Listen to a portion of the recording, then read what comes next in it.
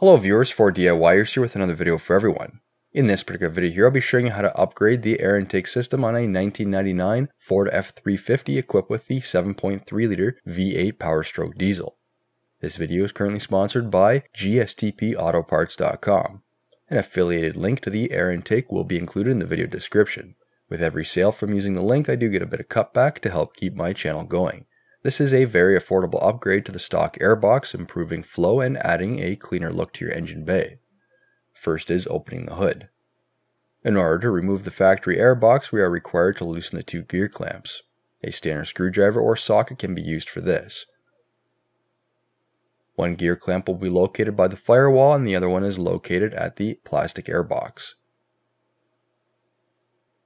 Once both have been loosened, the rubber intake tube can be removed. There are two snap clips on the airbox. They'll be located at the intake tube side. One is at the front and one is at the back. Unclip these and then lift out the airbox. Lift out the air filter now.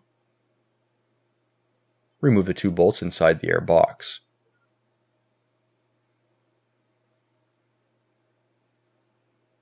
Remove the sensor located at the back of the airbox. Grab onto it firmly, twist counterclockwise, and then pull straight out. Next, the battery cover must be removed. You will need to disconnect both terminals. Start with the negative terminal first, and then finish up with the positive terminal. I did find the positive terminal was stuck on the battery, so a battery terminal puller was used here. Finally, the plastic cover can be removed, and two more bolts for the airbox will be exposed. One was already missing, so there is only one that needs to be removed. There will be a plastic tab that needs to be pulled out on the engine side, then lift out the airbox.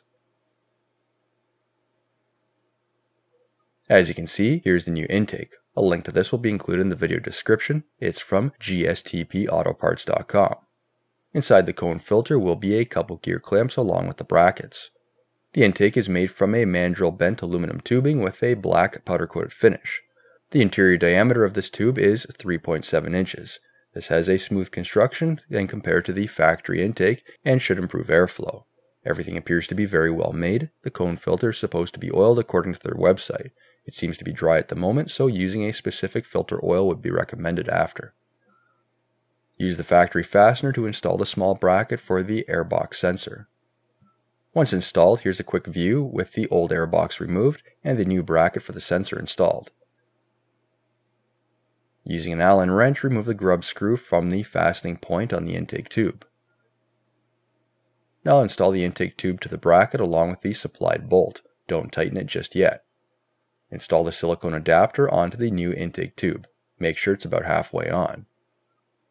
Install two of the gear clamps. Make sure the screws for the gear clamps are easily accessible. Now install the silicone adapter onto the engine. You may be required to rotate the pipe to align that mounting point. Use the factory hardware to mount the bracket from the intake tube onto the stock airbox fastening point. Finally, both gear clamps can then be tightened.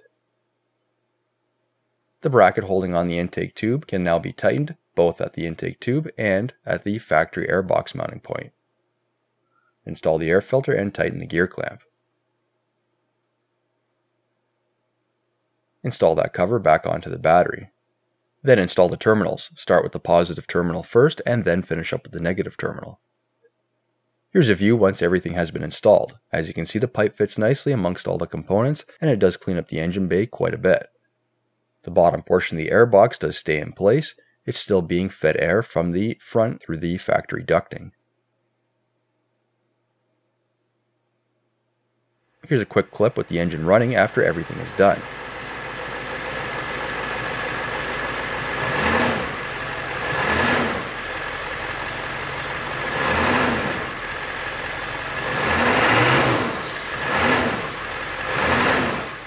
The truck is not driven in the winter, so unfortunately no road test can be done just yet. Surprisingly, there is no increase in engine intake noise. Everything still sounds fairly quiet. New videos released every week on my channel. Be sure to hit that thumbs up button. It's a huge help to me, and leave a comment below if you found this tutorial helpful. If you're not a subscriber, be sure to also hit that subscribe button. Thank you for watching.